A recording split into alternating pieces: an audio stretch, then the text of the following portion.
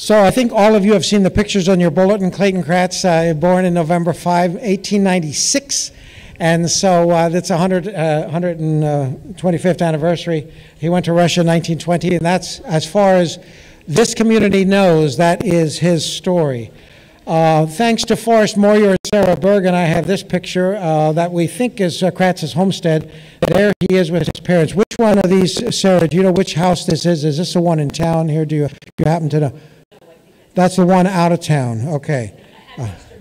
Okay. Sarah has extra maps if you were too shy to come up for the children's program. And this is Clayton at the Hilltown Senior Class. I think he's there in the front row, second one in 1914. So we're back before the memory of anyone living. And then he was also a teacher at the Blue School, 1915. And so that's a little bit of background, and thanks to others who helped to put some of these slides together. And then the critical thing that was happening in the larger community is this delegation of 4 Mennonites from Russia had come and asked if they could get assistance from Mennonites here in the United States and Canada. And that group assembled in July 1920 at the Prairie Street Mennonite Church in Elkhart, Indiana. It was 13 people in 5 different Mennonite groups. They came together. There were a lot of sort of precursor organizations in these various groups of Mennonites that were responding in one way or another. But the effort was, can we come together because we can work better if we are working jointly? And that's why it got this name that doesn't really mean anything, Mennonite Central Committee. Sometimes people think it has some relationship with the Soviet Central Committee, but it doesn't. And so these were the 3 young men, all associated with Goshen College, who were asked to go on this assessment team: Arthur Schlegel, Clayton Kratz, and Ori Miller. And so they set out September 1, 1920, from New York City, went to Constantinople. Schlegel stayed behind. Kratz and Miller went up into the Russian community. So this is the initial assessment team.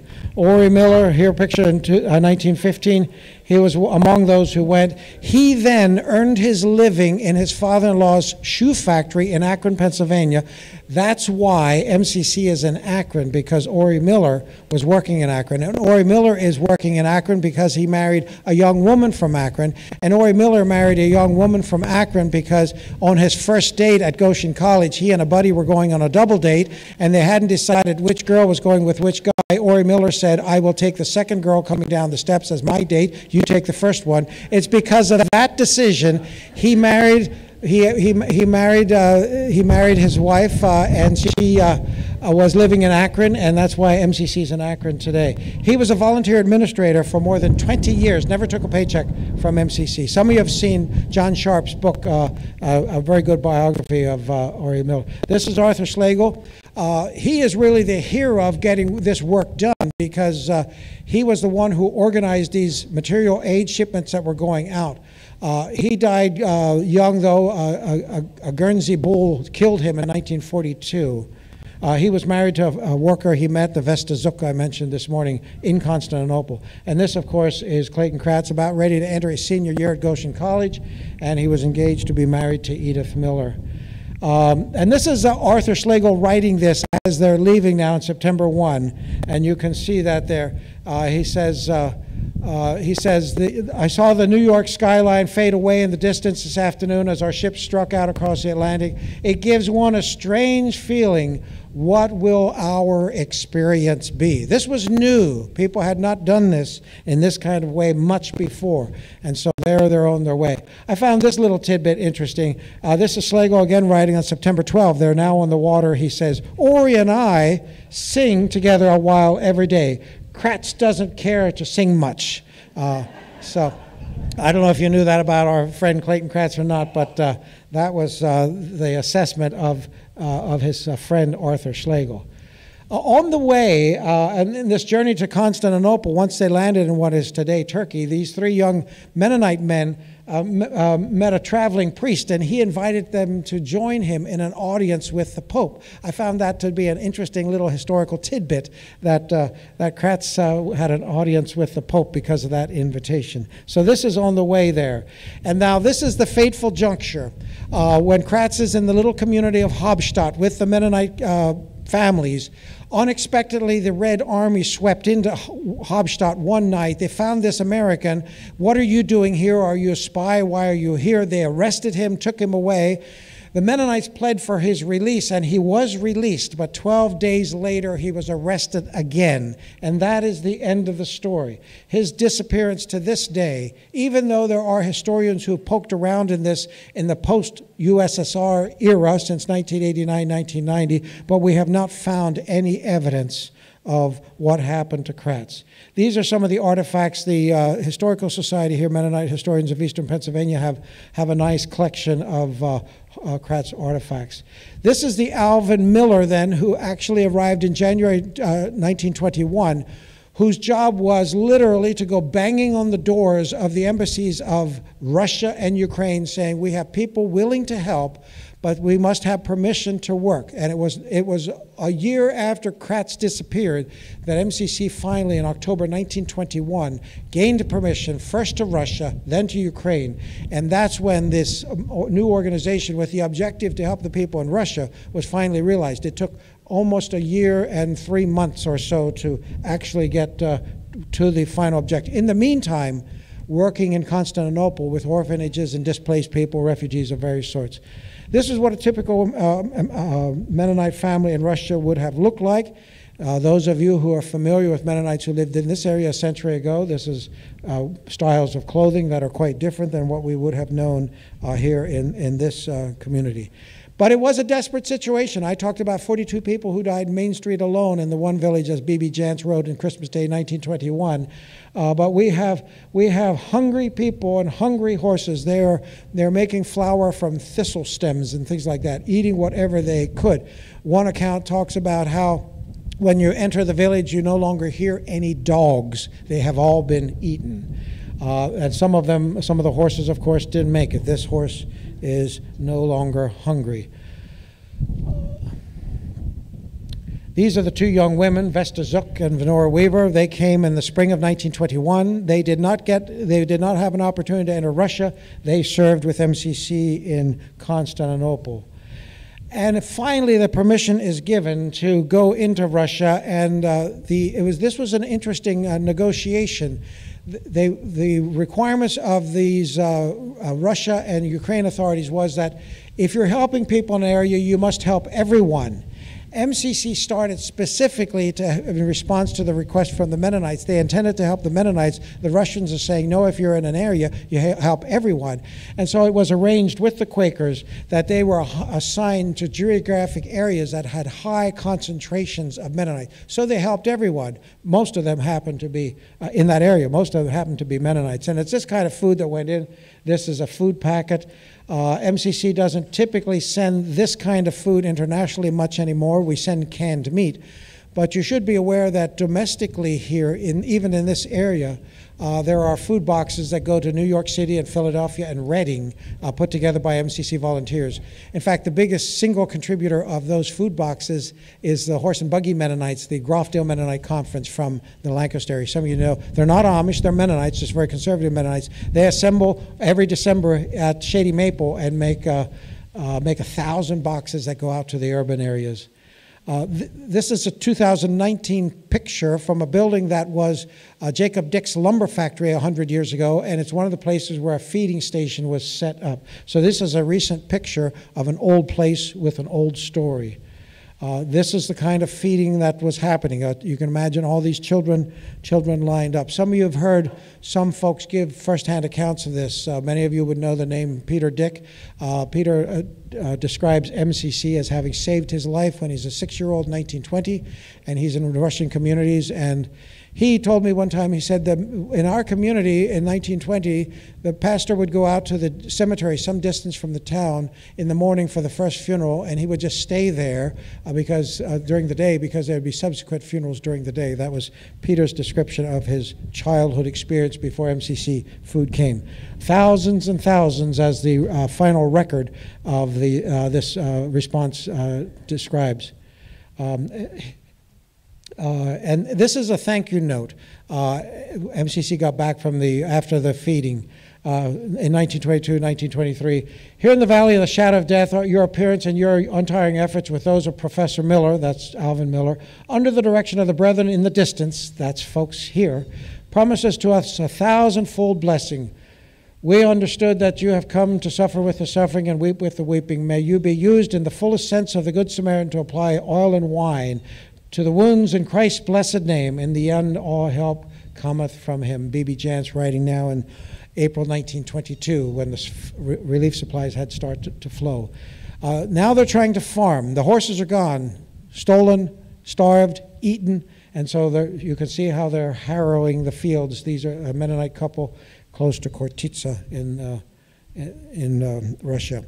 And then at the end of 1922, 1923, John Epp, a farmer in Kansas, said, you know, we have these newfangled things now. The Ford Motor Company now spun off, and the Ford and Son, the Fordson tractor.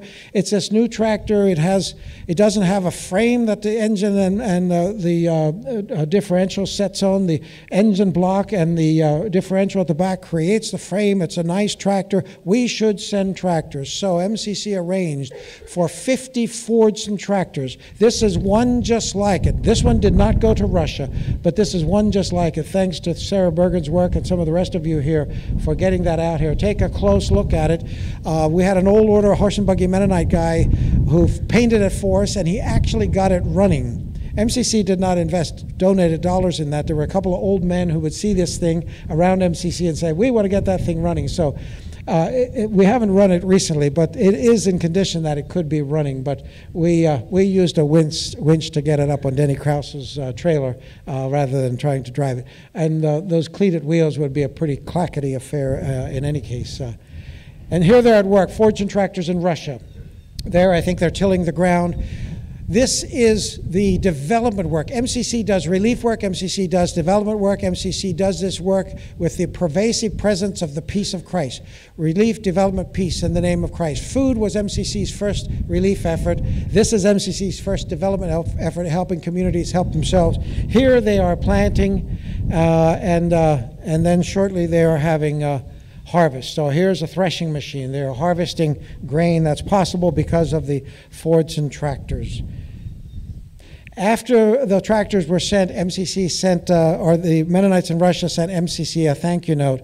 In German, the Denkschrift, a thank you note from Mennonites. I actually have out here at the table on the tractor some copies of this Denkschrift and some English translations. If any of you have interest in that, I mean, even just as a conversation piece or a keepsake, I have copied the Denkschrift and the English translation. You can take it along. They use very interesting, colorful language in describing the thank you to MCC and communities like your community right here for sending those tractors.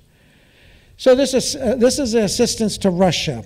The program name that MCC used, sometimes when MCC has a certain program, they give it a name. Some of you will remember a very large push against HIV infection, and we called the program Generations at Risk, that we raised lots of money to help people who were suffering because of AIDS.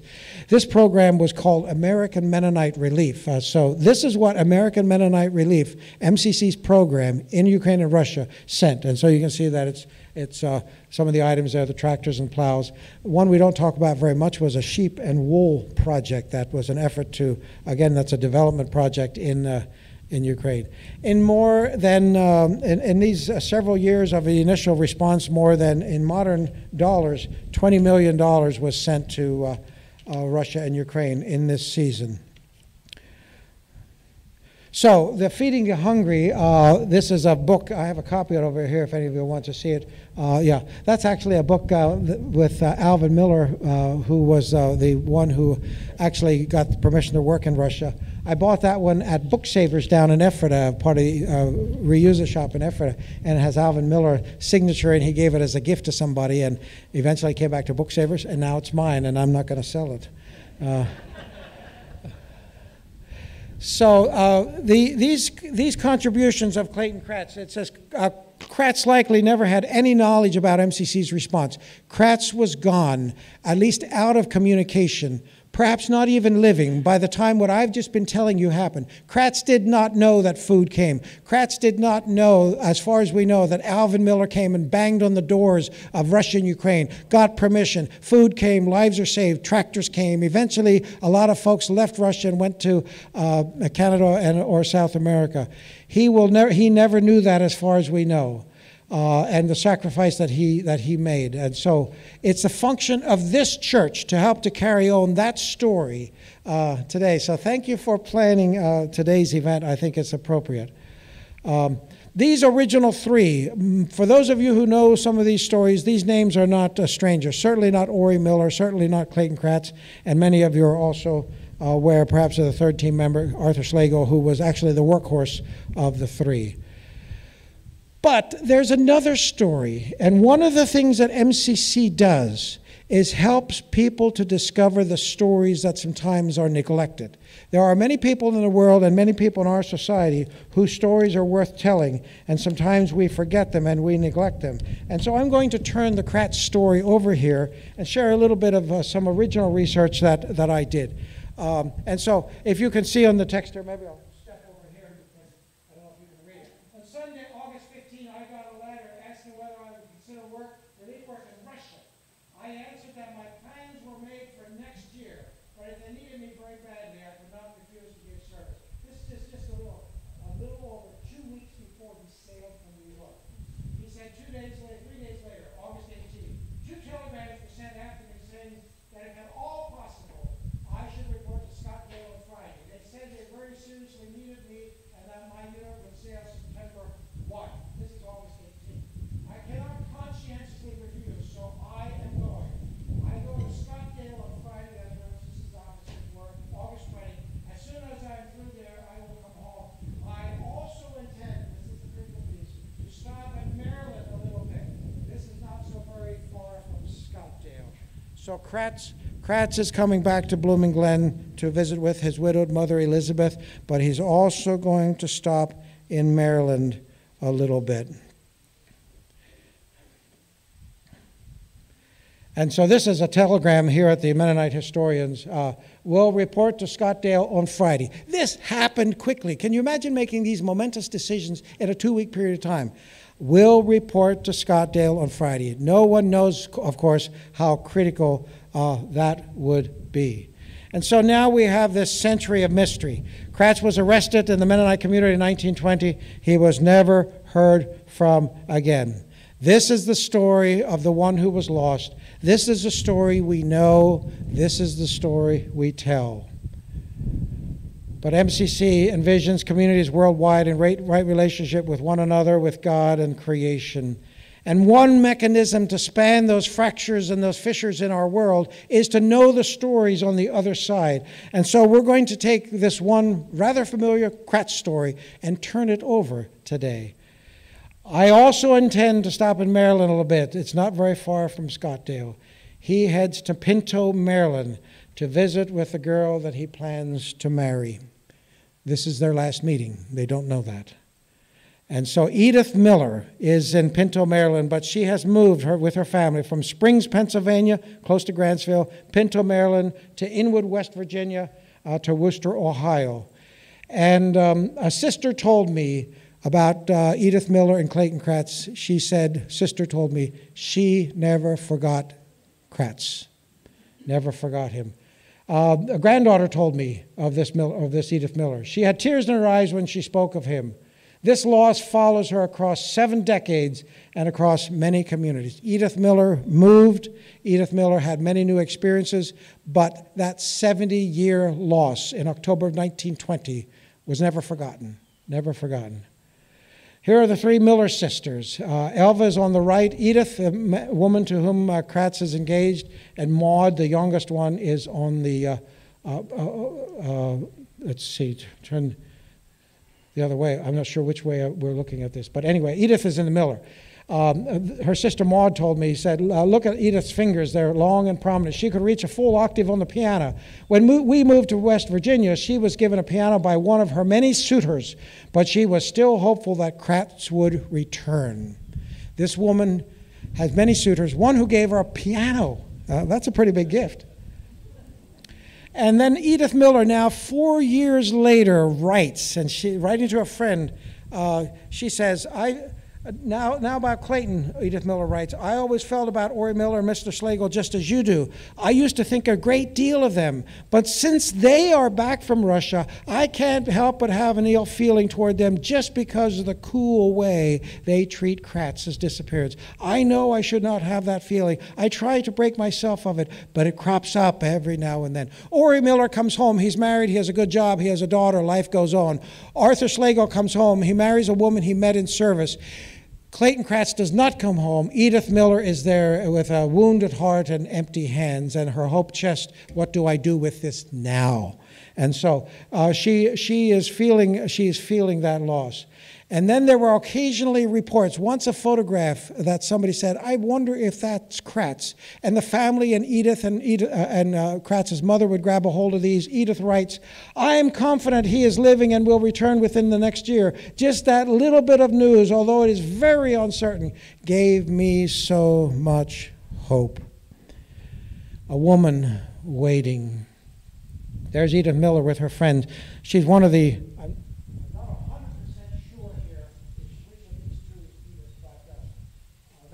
is a picture of her with her friends, certainly on a happy day here. Kratz's mother is still living and at this point, and the host mother that was in the home where Kratz was taken from writes to his mother, whose tombstone across the road, right next to Clayton's memorial, is pictured there. And she writes, and you can see it there, our great Almighty God left it come to pass. Oh, how many tears were shed already, and how many mothers' hearts were broken already. Of course, she knows of the starvation and the disruption and the invasion of the Red Army. It's mother to mother across many miles, host mother in Russia, and Kratz's mother here at Blooming Glen. But hope was not to be fulfilled. In 1946, the Clayton Kratz Fellowship put this memorial stone there. It's not a gravestone. I should recognize Dave Friesen. He's the one who invited me to come to talk to the Clayton Kratz Fellowship 25 years ago for the 100th birthday of Clayton Kratz, and that's what helped me to get started with the story. Thank you, Dave, for helping to move that story deep into my heart. This is Rose Kennedy writing, and it seems to apply here. Rose Kennedy lost 3 sons due to intentional violence. Joe died in World War II, and John and Robert were assassinated. And she writes, it has been said, time heals all wounds. I do not agree. The wounds remain. In time, the mind, protecting its sanity, covers them with scar tissue and the pain lessens. But it is never gone. A mother who buried 3 sons. In her 104 years, Rose Kennedy lost 3 of her sons. And so Edith's life goes on. By 1926, she's out in Ohio, and there's a man, I don't know his first name, by the name of Smucker, would like to marry her. Kratz is gone now 6 years, never heard from him. And so she gives her yes, that she will marry this man, assuming Kratz is not returning. But a month before the wedding, she says, I cannot do this. And she breaks off the wedding. She waits another 4 years, and then there's a man from the Presbyterian Church who again proposes marriage. Kratz is gone 10 years. They've never heard anything from him. And so she does marry Lautenschlager, and they go on to have a family. Here is Edith and Earl Lautenschlager. They had 2 sons and a daughter. So the woman on the left of the picture is the woman who Kratz intended to be his wife. She is not. She is Earl Lautenschlager's wife. She was working many, many years, now living in and around Orville and Wooster, Ohio. She worked at Wooster College for many, many, many years. In the Mennonite community, sort of out of sight and out of mind. So the Edith Miller story took a trajectory quite different from the Clayton Kratz story. For 80 years, pretty much separated ways, because once she married into the Presbyterian Church and worshipped and lived there, the Mennonites lost contact with her. And then after those 80 years, one day John Ruth told me, he said, you know, Ken, he said, there's a story that somewhere there's a hope chest that Clayton Kratz gave to Edith Miller. And he had a last name and a city, Worcester. That's all I knew, a last name and a city in Worcester. I guess John Ruth knew that this might intrigue me, and he was right. Most of you would know the name John Ruth, local historian, well known here. Wrote a big fat book about Lancaster Mennonite Conference. Would sleep in the archives at the Lancaster Mennonite Historical Society because he worked so late. So one of my MCC colleagues in Ohio sent me, this was before much email, this was before much of the web, this is a number of years ago now, almost more than 2 decades, sent me a phone book page, faxed it to me. So I went to Worcester, Ohio, and I went to the list there and started looking and found some names of the last name that he mentioned. And one day I was out in the Mennonite Relief Sale just 15 miles east of Worcester in Kidron, Ohio. And I thought to myself, I'm going to step away from this sale a little bit, and I'm going to go and just take this page from this phone book and going to poke around a little bit. And so that's what I did. I went out drove west 15 miles to Worcester, and I looked up, found a map, this was before MapQuest and all that kind of stuff, and drove out to a little rural road just outside of Worcester and came up to a split-level house, and I thought, this is the last name on the mailbox, but I have no idea if it's the right person, and I went and knocked on the door. Then I thought, I should think what I'm going to say, I knocked on the door, and a woman from upstairs looked out and said, "Can I help you?" And I said, "Does the name Clayton Kratz mean anything to you?" No, I don't think so. I said, "Does the name Edith Miller mean anything to you?" And she said, "Well, that was the maiden name of my grandmother," she said.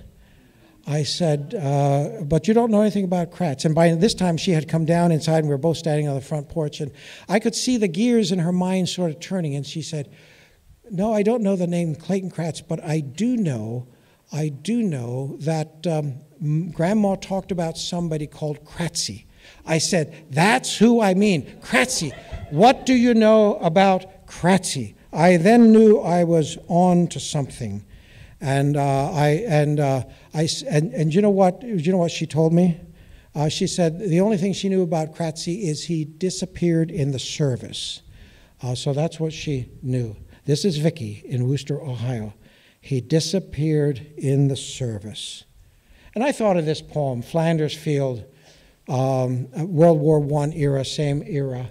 Where these dead lie rows and rows of crosses. They are there, they are forgotten, they are lost in the service. So many people were in Edith Miller's same situation of young men who went to Europe in the second decade of the 20th century and never came back. They were lost in the service. Flanders Field. So there I'm standing, I said, and that's all you know, lost in the service. And she said, yes. I said, do you know that this Kratzy was part of an organization that was birthed 100 years ago? Well, it was almost 100 years at that point. And now 15 miles away, there are thousands and thousands of people together in Berlin, Ohio, raising money for this organization. It's called Mennonite Central Committee. She knew nothing of it. And so I told her, I said, Kratzy had a central role in the vision of developing this Mennonite Central Committee.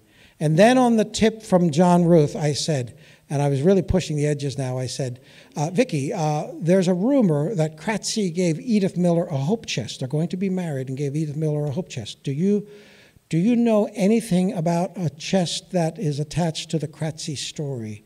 And she said, yes. I said, do you know where it is? She said, yes. I said, will you tell me where it is? She said, yes. I said, where is it? She said, upstairs in the bedroom. Then I was really feeling brave. I said, may I see it? She stepped back a few steps and she said, Ken, I don't really know you very well. I said, I understand. There's a man on your front porch saying, can I go upstairs into the bedroom? Well, yeah. So I said, never mind. I get through here from time to time. I sometimes travel with my wonderful, beautiful wife, Karen, and I may get through here again. So I said, is there a chest? Do you know where it is? In 2003, the Conservative Mennonite Conference, which is one of the supporting denominations of MCC, was meeting in Hartville, Ohio. I was there. I got on the phone, and I called Vicki and said, hey, Vicki, do you remember me, Kratzy, Chest? She said, yes. I said, I'm here in Hartville. Karen's with me. Can the two of us come to Worcester and see the chest? And she said, please, please come. And those are the pictures I took of the Hope chest that John Ruth put me on. As far as I know, that is still in Vicki's bedroom up there, and as far as I know, nobody else has come to the front porch asking if they can see it. Edith Miller died in 1990. This is the tombstone. Any of you who get to Ohio, go to Apple Creek. It's right there, not far from everything else that Mennonites do in Ohio, and Holmes County and surrounding counties. In the Presbyterian Cemetery, you can go up there and you can see Earl Lautenschlager and Edith Miller Lautenschlager, 1902 to 1990. And so today we remember a story, a painful, painful story that is on the other side of sort of the heroic and truly heroic story of Clayton Kratz giving his life. But we flip it over and we see 7 decades of loss that was never resolved. Today, MCC would pay much more attention to that because we know better. MCC keeps very regular contact with Glenn Lapp's parents, who died in Afghanistan in 2010. Glenn's birthday was this week, and there was exchange with his mother and father, just remembering that if Glenn were here, he'd be 51. Glenn is not 52. Glenn is not here, but we have not forgotten him. But today we remember Edith Miller. If some of you would have, just for the day or just to put on your refrigerator, I made copies of this slide. They're on the table out there, Karen, I believe, at the tractor. They're just paper copies of this. Take one along with the Denkschrift if you'd like to take it along. Today we remember this story, and we share across the 7 decades of Edith Miller's loss in relation to the Clayton Kratz story, and we remember that too was a burden that was borne by someone that we have not remembered as MCC was coming into being. We do have this promise, though. There will be no more death or mourning, no more crying. All that has passed away. This woman here was a major informant for all of this. This is little Maudie on the picture with Edith. She lived to be 103. And Karen and I had an opportunity to visit with her, and she's a sister. She was thrilled to reconnect with this story. See, she had lost this story too. And I could tell her about books, I could tell her about videos, I could tell her about the kinds of things I'm telling you here. She didn't really have, although she grew up in a Mennonite home, she had also been separated that from a long, long time. So this was sort of a voice out of season, living until 2017. And without Maud's input and the presentation I'm just giving you, we would be much the poorer. But today, we do remember Kratz, November 5, 1896, and he went to Russia. And so far, that's what we know. We trust perhaps in eternity we will know more. I want to invite your comments, your questions. Some of you might have some connections to the Kratz family in this neighborhood. I understood that there was a great nephew here this morning. I don't know if he's still here. I want to meet him if he is. Yeah, questions or comments or something that you'd like to comment on.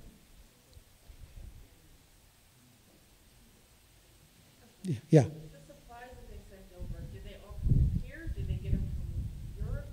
You know, that's a good question. I don't know exactly where the source is. One of the things that MCC does today is many times we'll buy materials close to the site of the disaster, if you can, in times of disaster. I would have the impression that this stuff either came from Europe or America, but I'm not 100% sure on that. But the clothing came from the U.S. So people were collecting clothing, collecting funds. But as far as I would know, but that's a great question. I don't have a great answer to Europe or the U.S. The European Mennonites have been part of this part of MCC, participating since the beginning. Yeah. Yeah. Oh, yes. Repeat the question. I'm sorry. Yes. The question was about the aid that went into Russia. Did that come from across the Atlantic, or did it come from more regionally? And certainly the clothing and certainly the tractors from the U.S. I would have the impression that much, if not all, of the food was also from the U.S., but I wouldn't be certain that there weren't, because there were good connections in Europe, that some of it may have come from Europe as well. Yeah. Another question, comment, observation.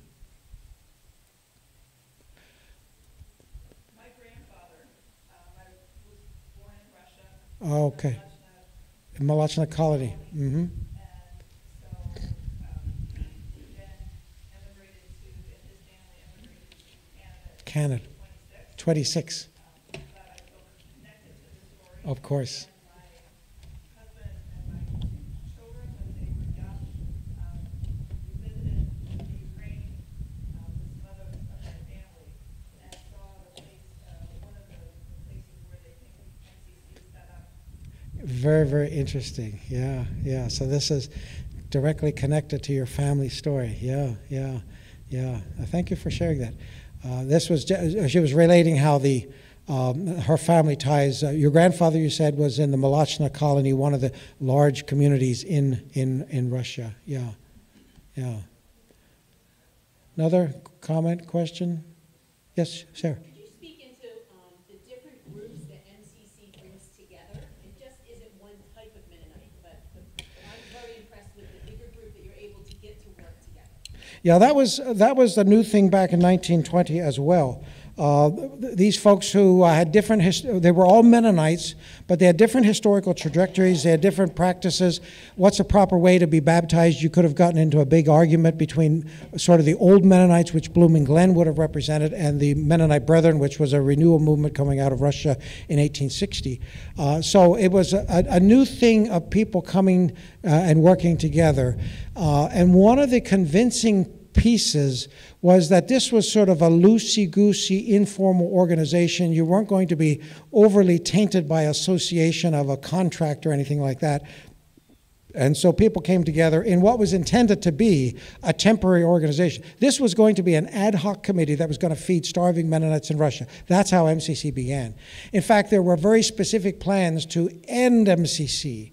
And organize another organization. There's an American Mennonite Relief Commission that was instituted in 1923 and was supposed to take over from MCC and become the ongoing organization, a little better organized. MCC had no documents. It wasn't legally recognized. It wasn't really an entity other than the paper that the Mennonites passed among themselves. It wasn't until 1937 that MCC became an institution itself. So the comment was, how did these different Mennonites come together, and how is that today?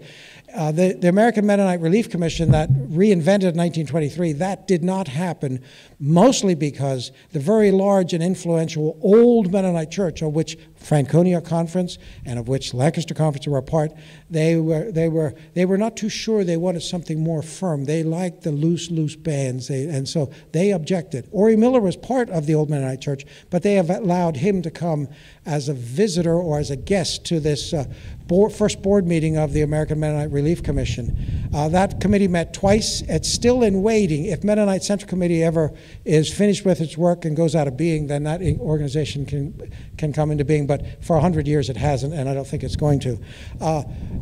That same kind of thing happens today, yet people from lots of different traditions coming together, not all of them too sure about the others all the time. I mean, sometimes it's a little bit odd that, the Amish guy sitting beside the pink hair. It can get a little bit funny, and so that's what this comes together with. We have Mennonites of various stripes. We have Mennonite Brethren. We have Brethren in Christ. We have the Old Order Amish. In Lancaster County, we have a spin-off of the BICs called the United Zion. They're part of it. So it continues to be this amalgamation of people who share a common heritage in the Anabaptists of the 16th century and a common understanding that Christ invites us to walk in ways of discipleship, following Christ daily in life, and that a significant portion of that identity is a commitment to peacemaking. That the invitation of the Christian and the church is to walk in ways that are bringing the the presence of God in a peaceful way into the context in which we work. So that's the macro picture. The details get a little messy and still get a little messy. That reticence of the Old Mennonite Church in 1923 among various groups, that's still with us today. It's one of the things that is my job to do. I tend a fair bit of those relationships that can get fairly complicated sometimes. Yeah, very good questions there. Yes, please, question. I have two questions. Yes. Number one, could you give us a little bit of a story of the tractor out here? And the second question is, I know in the Mennonite Church we don't believe in sainthood particularly, but is there anything that the church is thinking about doing to kind of raise Yeah, okay. What about the tractor, and can Clayton Kratz be the first Mennonite saint? Okay. The tractor here is a real tractor. It's from 1922. It's one just like went to Russia, not one that went to Russia. It was to replace the horses that were lost and destroyed and stolen and eaten. And this one we bought from an Amishman, Elias Byler in Lancaster County, who sells old farm equipment. We saw this for sale, and we said we should have this. We were actually at some point, but I think it might have been a little bit later, the original Material Resources Center, Sharon, I think, had a forge and tractor as well. But that one went to Kansas then because the new site didn't have a great place for it. So this is, just to remember, MCC's first response, and indeed the first development program of Mennonite farmers farming, turning the soil, planting rye, eating because of the tractor.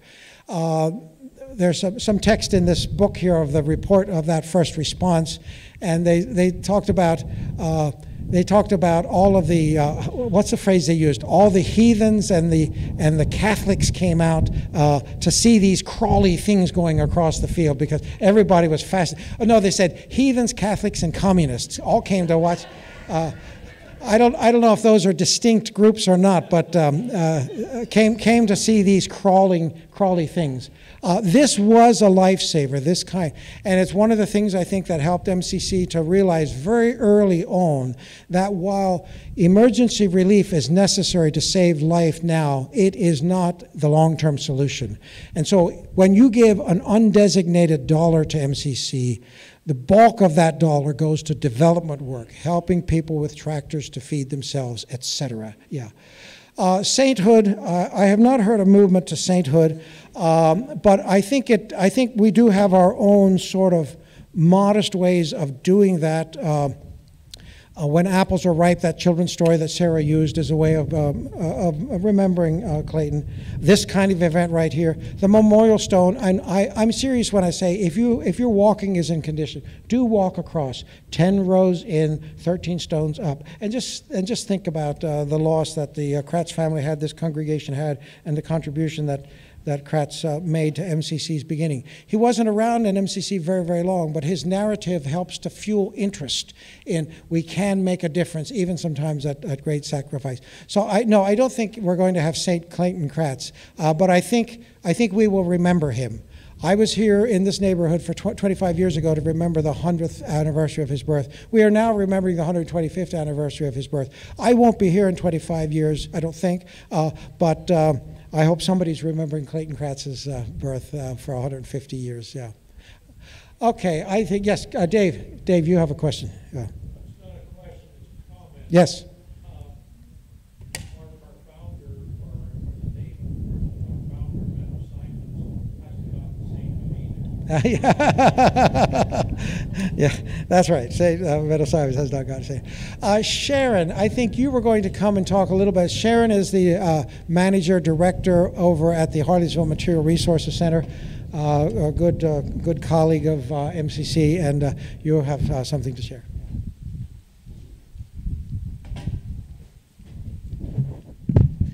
Thank you, Ken. It's been very interesting hearing from you. I never thought about why they needed tractors. I knew they sent tractors in 1920s, but I didn't think about what happened to the horses or what they did before that. So that was very good. Thank you. If you would like an opportunity to give some money for MCC this morning, we have a basket back there at the display table where we put our MRC display.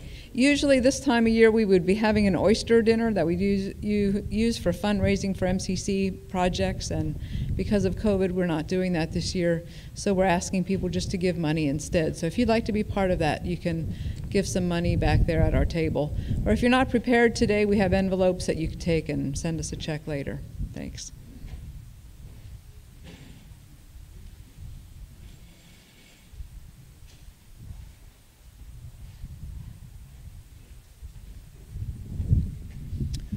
So to segue from this to our barbecue, the folks setting up need about a half hour. And so we'll just encourage you to have fellowship, take a look at the tractor. There's a display and some information there. Sharon will be back at her MRC table over here. If you're a visitor and have never been to our facility, our church building's open. You're welcome to take a look inside and wander around. There are bathrooms at the back of the hallway here. And of course, anyone who wants to play can use the playground, the Gaga pit, horseshoes, whatever you'd like. There is dessert, of course, as part of the meal that people brought, but there's this one additional opportunity today. I'm predicting we'll start the meal close to noon, a little give or take 5-10 minutes.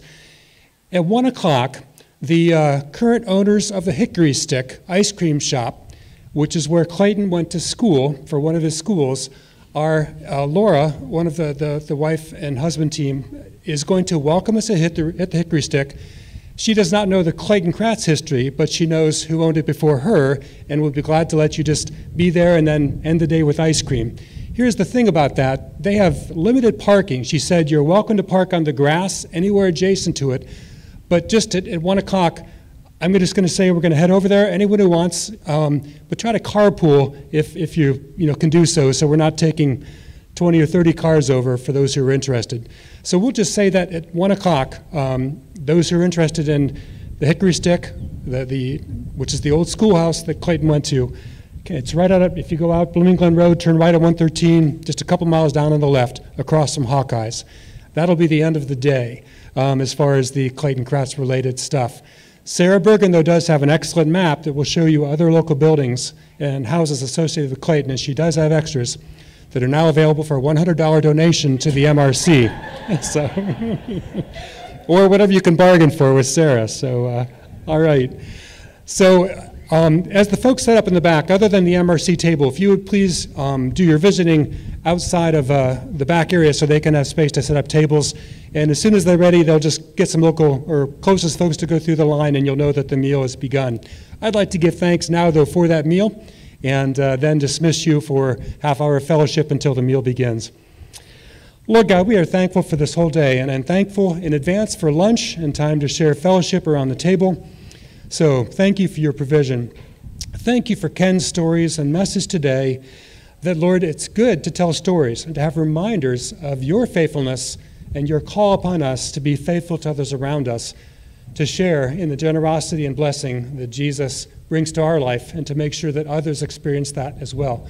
So God, I pray not only thank you for the day, but just instill in each of us the servant heart of Jesus, so that as we remember those who served and gave before us, we too follow that example. And we follow the example of Jesus, who, though he was the most powerful Son of God sent to earth, took on the form of a servant among us. Let that inspire us today. We thank you for this day. In Jesus' name, amen. You're dismissed until lunch.